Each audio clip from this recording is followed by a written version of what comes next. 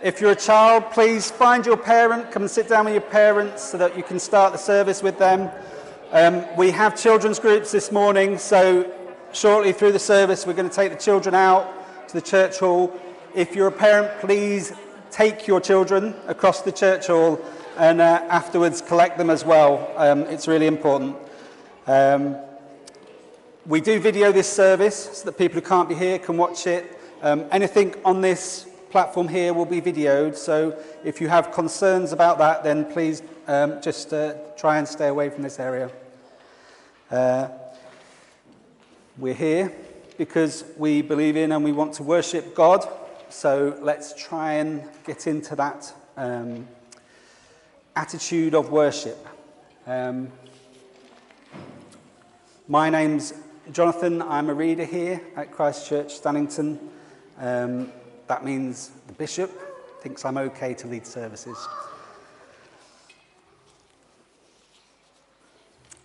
We ready, Carolyn?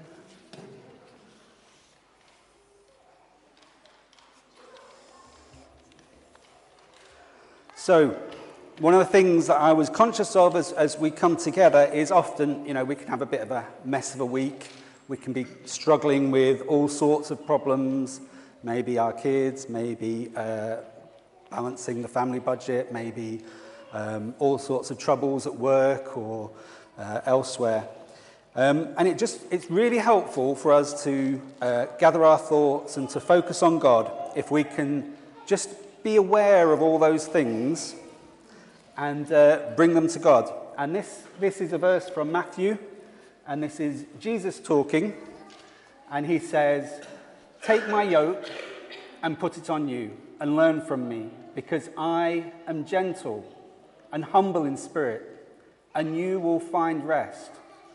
For the yoke I will give you is easy, and the load I will put on you is light."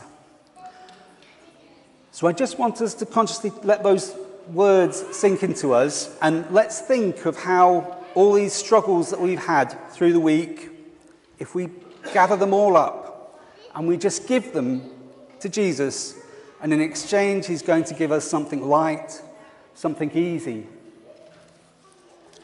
And then if we have the next one.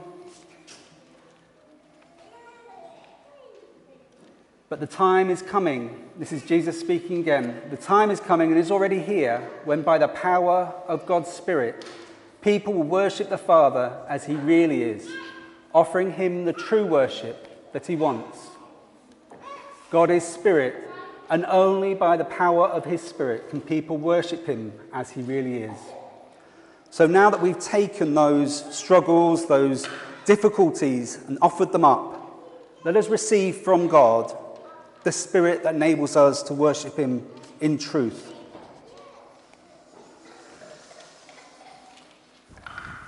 Would you like to lead us in worship? Shall we stand together?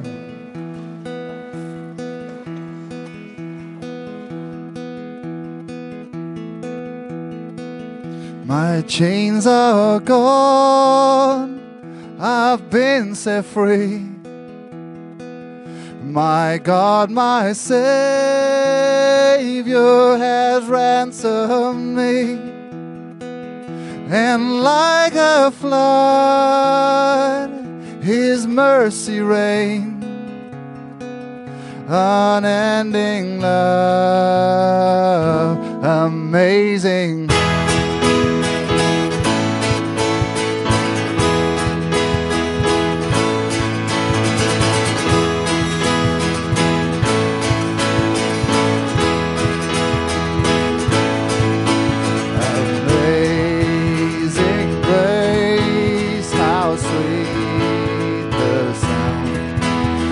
Saved a wretch like me.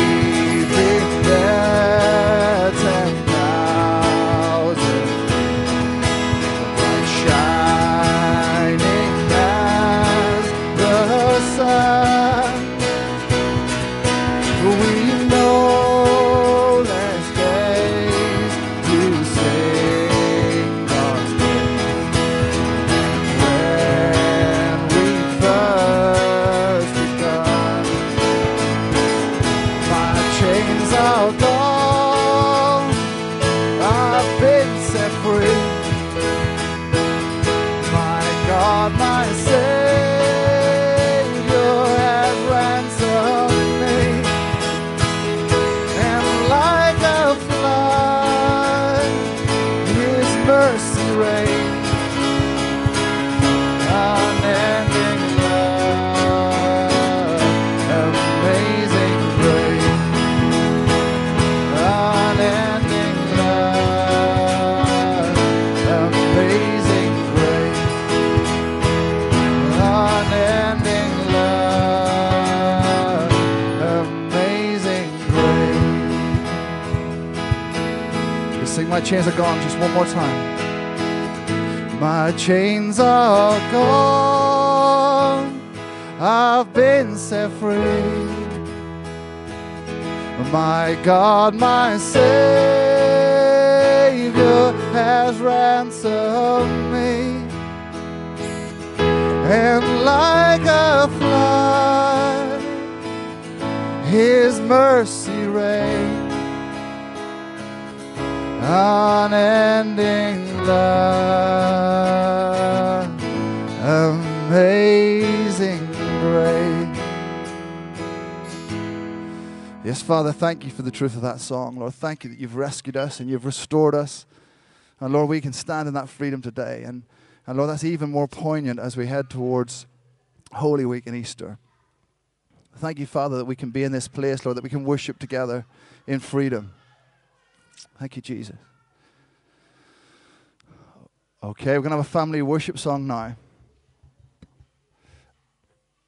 And because it went down so well, the last time I called the guys that were helping with the actions backing dancers, we would love to invite the backing dancers to the stage.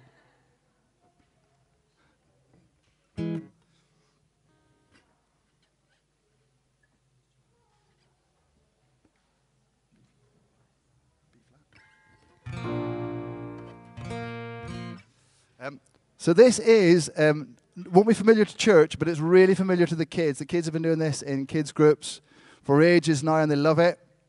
So kids, you need to sing better than the adults. Yeah, we did an amazing concert here last night, and the sound in this place was superb, so no pressure.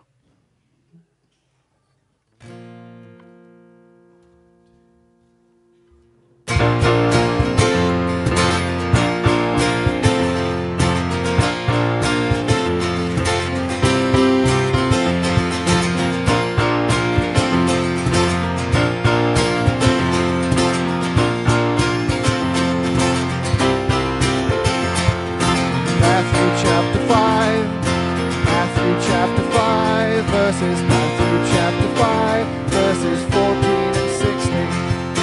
Matthew chapter 5, Matthew chapter 5, Matthew chapter 5, verses 14 and 16. Sha-la-la, sha-la-la, sha-la-la-la-la-la-la. Sha-la-la, sha-la-la, sha-la-la-la-la-la. You are the light. City on a hill cannot be hidden. You are the light of the world.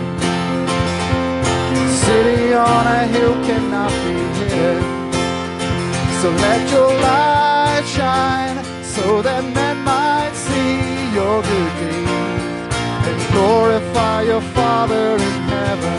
Let your light shine, so that men might see your good deeds. Glorify your Father in heaven.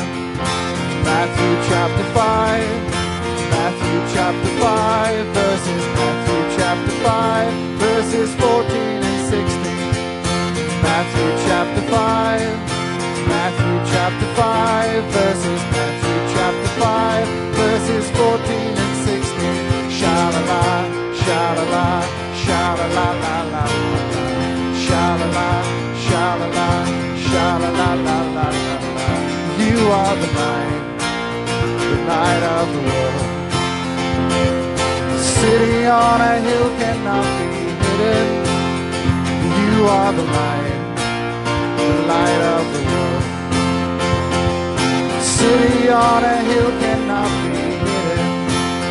So let your light shine, so that men might see your good deeds glorify your Father in heaven. Let your light shine so that men might see your good deeds. And glorify your Father in heaven. Sha-la-la, sha-la-la, sha-la-la-la-la-la-la. Sha-la-la, sha-la-la, sha-la-la-la-la-la. So let your light shine so that men might see your good deeds. And glorify your Father in heaven. Let your light shine so that men might see your good deeds. And glorify your Father in heaven.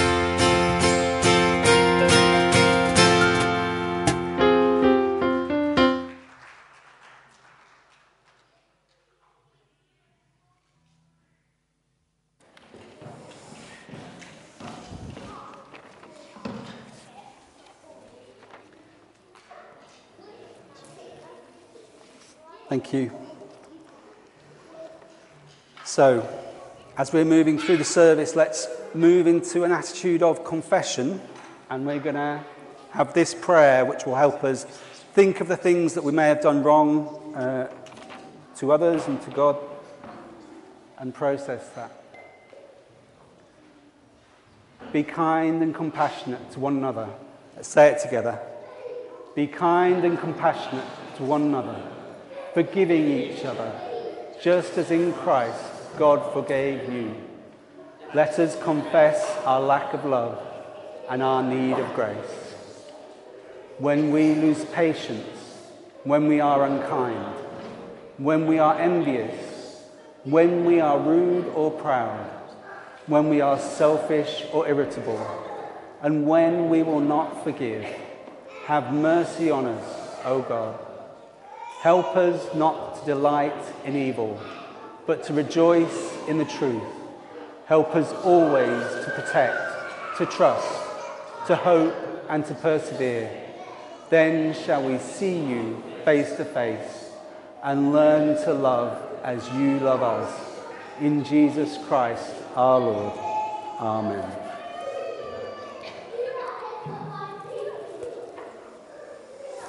Right, if the children would like to come forward, and then we're going to have a quick prayer. We're going to pray for each other, and then we'll send the children out to their groups. And parents, please take the children with you.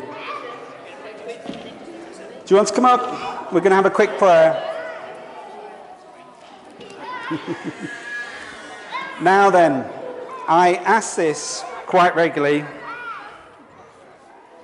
and it's not always possible to find someone who's brave enough to say a prayer for the parents. Are there any children here who would like to say a quick prayer for the parents? It just has to be something simple like, God, I pray that you'll be with the parents while we're out in our groups. Something like that. Does anyone want to take the mic?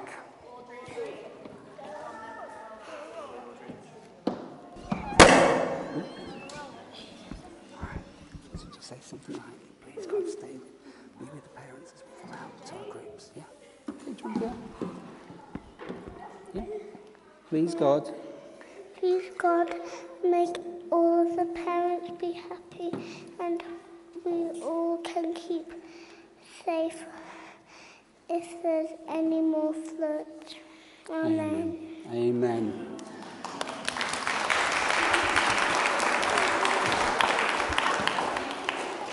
Did you want to say something? You're thinking about it? Dora is the only one that gets to go with Dad and Dora. Yeah. Go on, go to Dad. Lord, we just thank you for the children. We just want to bless them. And we ask you that you'll pour your love on them. Did you want to say something? And that you will look after them as they go out to the groups. And as we learn here, we just ask that we'd all learn separately, but the same things. Amen. What did you want to say?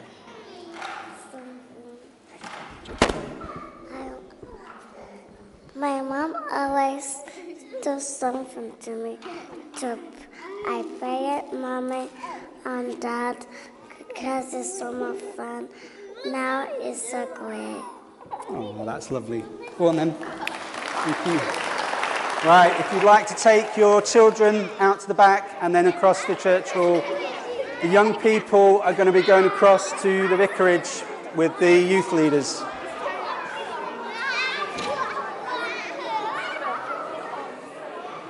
I do a quick thing once they've gone then? Sure.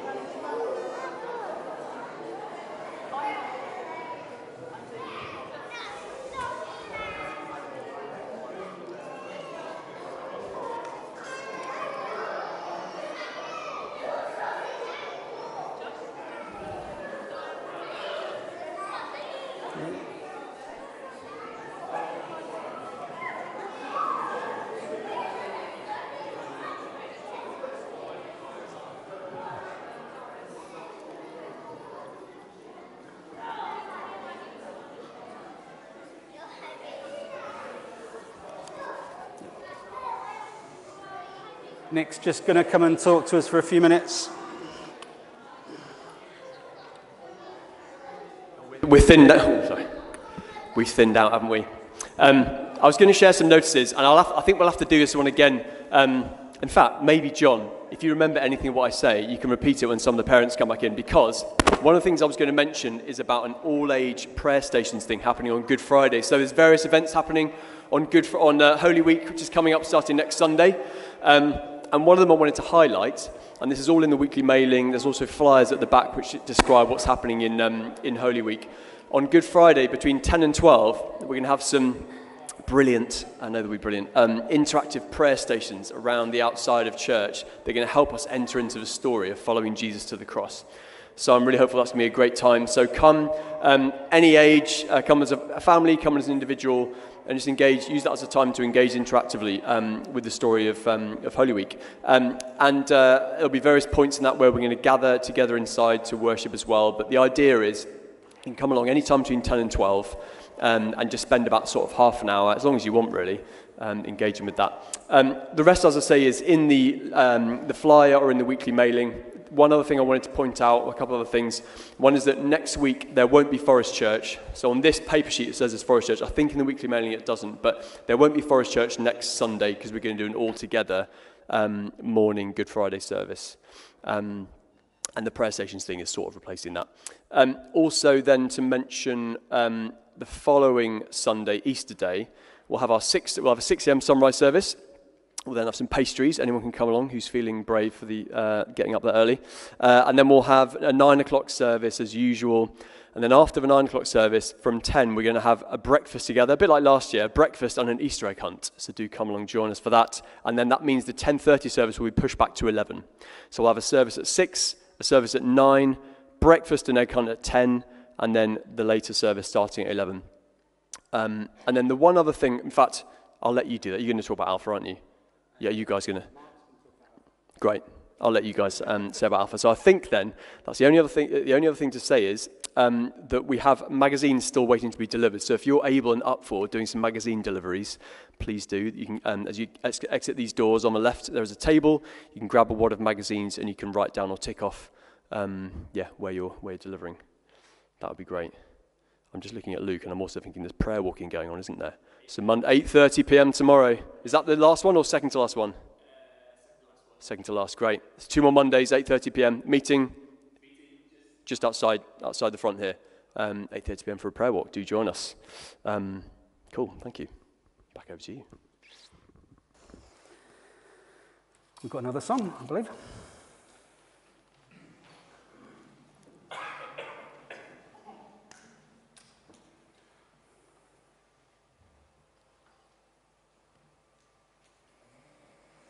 If you'd like to stand.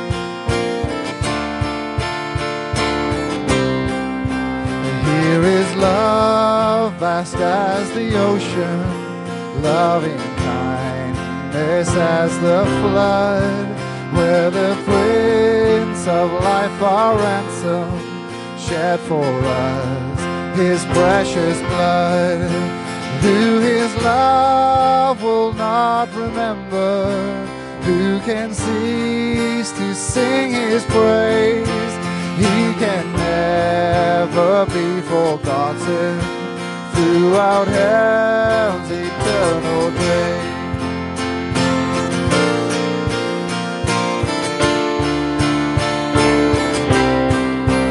On the mount of crucifixion, fountains open deep and wide.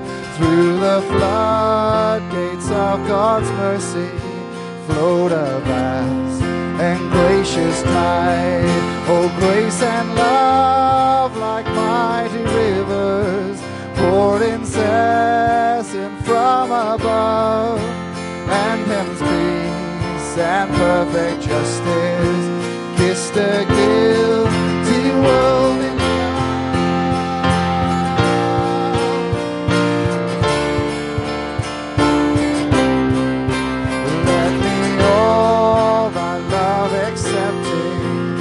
worship you for all my days. Let me seek thy kingdom only. Let my life to you be praised. Oh, you alone shall be my glory. Nothing in this world I'll see. You have cleansed and sanctified me. You alone have set me free, and you alone shall be my glory. Nothing in this world I'll see. You have cleansed and sanctified me. You alone have set, you alone, yes, you alone shall be my glory. Nothing in this world I'll see. Yes, you have cleansed and sanctified me. You alone have set me free.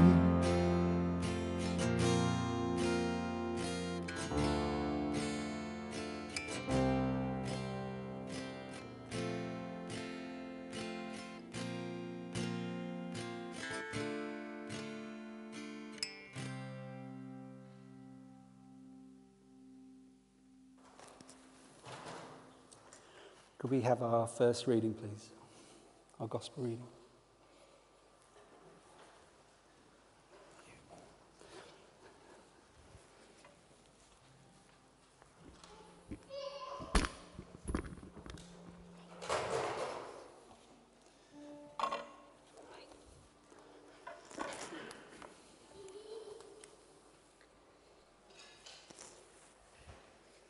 Our reading this morning comes from John chapter 12, verses 20 to 33. Jesus predicts his death. Now there were some Greeks among those who went up to worship at the festival. They came to Philip, who was from Bethsaida in Galilee, with a request. "Sir," they said, "we would like to see Jesus." So Philip went to tell Andrew. Andrew and Philip, in turn, told Jesus. Jesus replied, "The hour has come for the Son of Man to be glorified. Very truly, I tell you, unless a grain of wheat falls to the ground and dies, it remains only a single seed. But if it dies, it produces many seeds. Anyone who loves their life will lose it, while anyone who hates their life in this world will keep it for eternal life. Whoever serves me must follow me, and where I am, my servant also will be. My Father will honor the one who serves me. Now my soul is troubled, and what shall I say? Father, save me from this hour. No, it was for this reason I came to this house, this hour. Father, glorify your name." Then a voice came from heaven. "I have glorified it and will glorify it again." The crowd that was there and heard it said it had thundered. Others said an angel had spoken to him. Jesus said, "This voice was for your benefit, not mine. Now is the time for judgment on the world. Now the prince of this world will be driven out. And I, when I am lifted up from the earth, will draw all people to myself." He said this to show the kind of death he was going to die.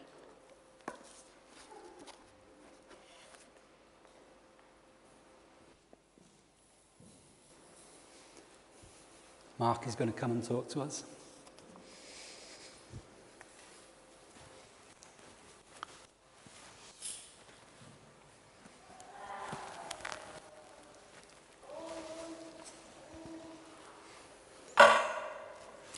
Morning, everyone. Good to see you all. Shall we pray? So, Jesus, we thank you for your word. We pray now that by your Spirit you would open that word into our lives to help us to live according to your will and purposes. For the sake of your name. Amen. In a passage from John's Gospel this morning, we see Jesus articulating the inner struggle that he had to go the way of the cross. And we see this played out later in the Synoptic Gospels, in Matthew, Mark, and Luke, in the Garden of Gethsemane. Jesus, of course, overcomes that struggle and freely walks towards the cross in order to defeat the power of evil and to save us. And here in John 12, we get yet another reminder from Jesus that if we want to follow him, we too have to pick up our own cross. We too will face struggles. And I want to focus particularly on this morning on verses 25 and 26, if we've got those. So it says, "Those who love their own life will lose it. Those who hate their own life in this world will keep it for eternal life. Whoever wants to serve me must follow me, so that my servant will be with me where I am, and my Father will honor anyone who serves me." This is the cross-shaped way which we've been thinking about during Lent. And it's easy to say, but it's much more difficult to do. What exactly does it mean to walk the cross-shaped way? What does it mean when Jesus said, "Those who follow him have to pick up their cross"? Well, Paul wrote a lot about this when he talked about choosing to live according to the Spirit and not according to the flesh. The Spirit, he says, brings life, but the flesh brings death. And in Galatians 5, he tells us to make a deliberate effort to choose the fruit of the Spirit. You know the fruit of the Spirit: love, joy, peace, patience, kindness, goodness, faithfulness, gentleness, self-control. He's telling us to choose to live that way. To live that way brings life. But the opposite, which he calls the flesh, brings death.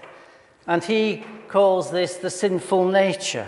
Things like impurity, hatred, discord, jealousy, sexual immorality, and selfishness.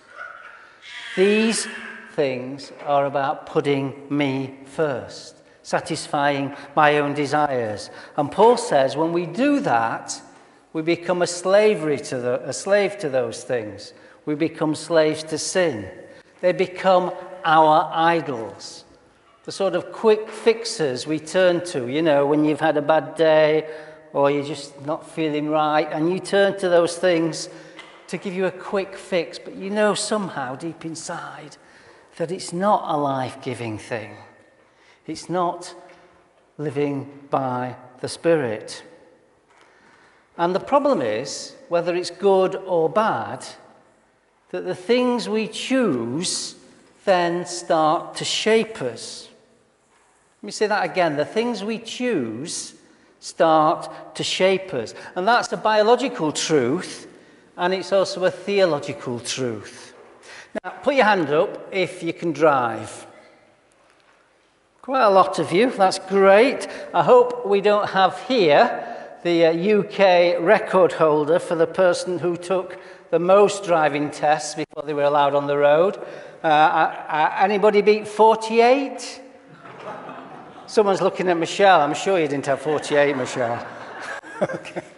48, that's not bad, is it? But that's nowhere near the world record for the number of tests before someone passed. Anyone guess what that number might be who wasn't in the first service? It's 950. 950 tests before they passed. Now that is persistence for you, isn't it?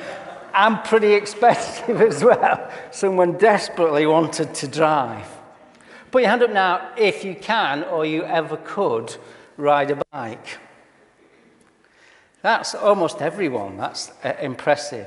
And then most people, unless they're disabled or something's happened to them or they've lost the ability through age, but most people can walk.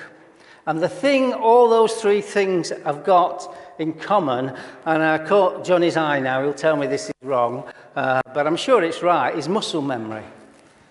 That actually we teach ourselves to do things and then we start to do it automatically through muscle memory. So if you think about when you learn to drive or when you learn to ride a bike, or, I've got lots of grandkids now, and watching them learn to walk is hysterical, isn't it? The first steps, they take a few and then they collapse and then they get up and do it again. And in all those things, it's persistence. It's doing it again and again and again until it becomes almost automatic. So to start with, remember learning to drive. It feels a bit like it's somewhere outside of you. You're having to think about doing all these different things at the same time. I remember when I first learned to drive, I can vividly remember in my dad's car sort of thinking, can I get out of this place? Because I was going down the road and it was kangarooing down the road. So I clearly got it in the wrong gear, but I had no idea how to sort it out. You make mistakes, it's somewhere out there. But then when you get used to it, it's like you've internalized it. You do it without thinking about it. It's just become part of who you are. And biologists tell us that that's how it is with our behavior. Our behavior starts to shape us too. We do these things almost automatically, and it shapes the person we become. Whether it be choosing the things of the Spirit, the good things, or the bad things. And, if you think about the bad things, the things you shouldn't turn to, it starts off maybe once or twice. It's out there somehow, you can control it, you're in control of it. But then you do it again, and you do it again. And before long, as soon as something goes wrong, you start to go for it automatically. And I'm talking about these things that you tend to do when you're on your own, maybe the things you do in the dark, maybe the things that you're not so proud of. But if you're not careful, it can become part of your muscle memory. You don't turn, and I'm speaking to myself now, and reflecting what my kids sometimes say about me, you don't turn into a grumpy, cynical old man overnight. If you keep on choosing to respond in a grumpy or a cynical way, before long you become a grumpy, cynical person. You've got to check yourself and respond in a different sort of way. And similarly, if you keep on responding with love and kindness, you become more of a loving and a kind person. I remember an exercise I did years ago. I've still got the post-it in the front of my sort of diary. to write a few sentences about what you want people to say about you when you've gone. What do you want your kids to say about you? What do you want your work colleagues to say about you? What do you want other people to say about you? And I wrote something like, Mark is kind and loving. He cares for us. He helps us. Those sort of things. That's the sort of person I wanted to become. But it doesn't happen overnight. And I'm a long way from that yet. Got to practice these things. And this Lent, I'm reading a book by a guy called John Mark Comer. And he's quite interesting because he says that this biological truth is also a theological truth. It's the same as the doctrine of sanctification. By choosing to live according to the Spirit, we slowly become more and more like Jesus. We become Jesus-shaped. That's what sanctification is. And this is really challenging stuff, isn't it? Am I living that cross-shaped life? Am I making good choices which, like muscle memory, become part of who I am? And there's a cost to this because it can be painful. It's sometimes about denying ourselves, not necessarily doing what we want to do. Sometimes it means making the difficult choice. That was shown to us perfectly with Jesus in Gethsemane. Was he going to run? Was he going to cop out? Or was he prepared to go the way of the cross? And of course, that's the way he chose to go, to glorify God and to save us. But it was a struggle. And if it was a struggle for Jesus, it's going to be a struggle for us. And part of the problem is what I'm talking about is so counter-cultural. You'll not hear anything I've been saying so far on telly and the adverts, will you? It'll not be, don't bother spending an extra 10 grand on this car. Use it for your family. And, cope with that clapped out old car for a bit longer. It's still running. You don't hear that on television, do you? And, you don't hear, deny yourself. You hear, if it feels right, do it. What's this Nike slogan? Just do it. You're free to choose whatever makes you happy, providing it doesn't harm anyone else. Well, the bad news, guys, as followers of Jesus, is that's not what Jesus taught. Tim Keller, one of the most insightful Christian writers on culture, put it like this, if we've got that a little quote up on the screen. He says that freedom is not what culture tells us. Real freedom comes from a strategic loss of some freedoms in order to gain others. It's not the absence of constraints, but it's choosing the right constraints and the right freedoms to choose. Jesus used even less words to say much the same thing. The person who loves his life will lose it, while the person who hates his life in this world will keep it for eternal life. So the reward is eternal, but the struggle is real. And please be clear here, I'm not saying that through our own willpower, through our own determination to do the right thing, we can earn our own salvation. That is not what the Bible says.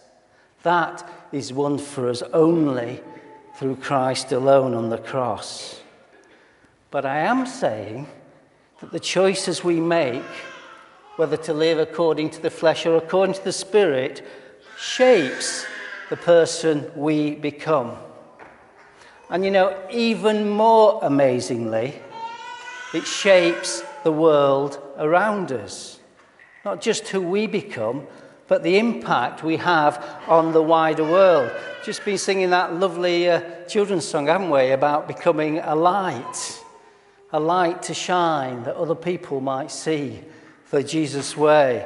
And one of our theological heavyweights, a guy called Tom Wright, in his book Surprised by Hope, put it like this. I love this quote. It's quite a long one, but bear with me. And this is about choosing the right things, living according to the Spirit, not the flesh. He says this: "You are not planting roses in a garden that's about to be dug up to become a building site. You are, strange though it may seem, almost as hard to believe as the resurrection itself, accomplishing something that will become, in due course, part of God's new world. Every act of love, of gratitude, of kindness, every work of art or music inspired by the love of God and delight in the beauty of creation, every minute spent teaching a severely handicapped child to read or to walk, every act of care and nurture, of comfort and support for one's fellow human beings, and for that matter, one's fellow non-human creatures, and of course, every prayer or spirit-led teaching, every deed which spreads the gospel, builds up the church, embraces and embodies holiness rather than corruption, and makes the name of Jesus honoured in this world. All of this will find its way through the resurrection power of God into the new creation which God is building when his kingdom comes on earth as it is in heaven." What he's saying in lots of words is it makes a difference. When we choose to try and live God-shaped lives, not only does it make a difference to us, it makes a difference to the world around us. And finally, if all of this feels a bit daunting, if it feels that the bar's been set a bit high, it's too difficult for us to live up to this. In John's Gospel, supremely, John depicts the Holy Spirit flowing from the cross of Jesus. In the other Gospels, very often the Holy Spirit comes a bit before that, but in John's Gospel, he's clear. It flows from the cross into the world and into our lives so that we are empowered to live God-shaped lives. If we turn to him and we ask for the power of his Holy Spirit living in our lives, then we can choose the right way. Sometimes it means having to pause. We know when we're doing the wrong stuff. Just pause. Say, God, help me. God, help me. Because, you can't do this stuff on your own. You can't do it, particularly the really difficult things we struggle with. You need something higher than yourself, beyond yourself. And this is well known in the sort of counselling world. The Alcoholics Anonymous 12-step plan makes it very clear. So in this 12-step plan, stage 1 is to admit you've got a problem. You can't get anywhere unless you actually recognise you've got a problem. But stage 2, the very next stage, is to believe in a higher power above your own self. And amazingly, even in our secular culture, that is still in the 12-step plan. It might not necessarily be asking people to choose a Christian God, but it's talking about a higher power, because you cannot do this thing on your own. We have that higher power flowing from the cross and living inside each and every one of us to live by the Spirit and not by the flesh. To choose Jesus, to ask him to help us by his Spirit, to equip us to choose the right way, choose life, and become the person who we have been created to be for all eternity. That's what it means to walk the way of the cross, to choose the Jesus way. So shall we pray?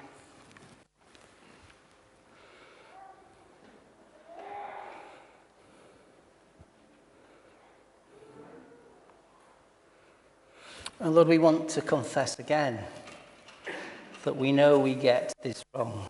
None of us, I suspect, believe we're perfect. Many of us believe we've got a long way to go. Maybe it's that knee-jerk, hurtful response when we should bite our tongue. Maybe it's a grudge we hold, possibly for years. Maybe it's the things we turn to which we know actually have got more of a hold on our lives than they should be. They're no longer external. They've become part of who we are, the things we turn to first when we're struggling or stressed. And Lord, we don't want to live like that.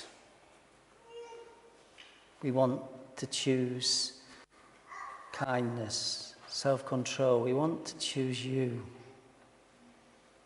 We want to become the people you've created us to be. And so we confess, Lord, our weakness. And we thank you that in our weakness, you give us your strength, strength beyond our own. So, Lord, now, as we lay these things down, pour out your Holy Spirit upon us. Pour out your Holy Spirit upon us. Where we're stubborn, like in the AA pledge, first of all, help us to accept we have a problem. But secondly, to recognize that there is a higher power who can help. So pour out your Spirit upon us. Bless us, Lord. Equip us, Lord. Strengthen us, Lord. That we might live our lives for you and make our world a better place. Holy Spirit, just come.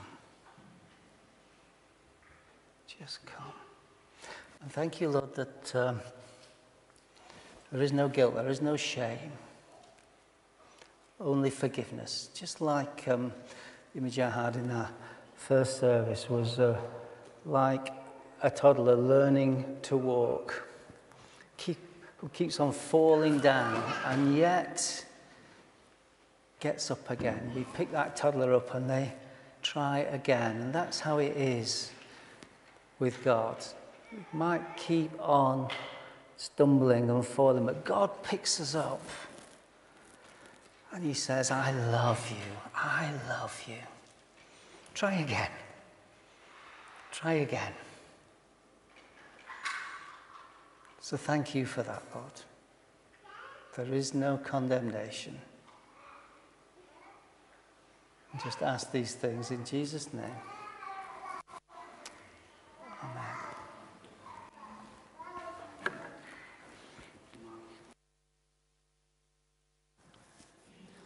Let's just stay in an attitude of prayer and reflection as we think about what Mark said.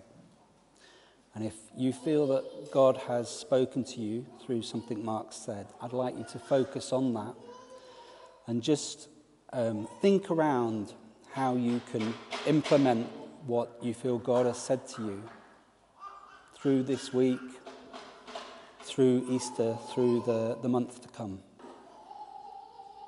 So just spend some time thinking about that. If you don't have something particular that you're thinking of, then I would encourage you just to think about how you live out that concept of self-sacrifice, of putting others, of putting God first. So just spend some time thinking through those things.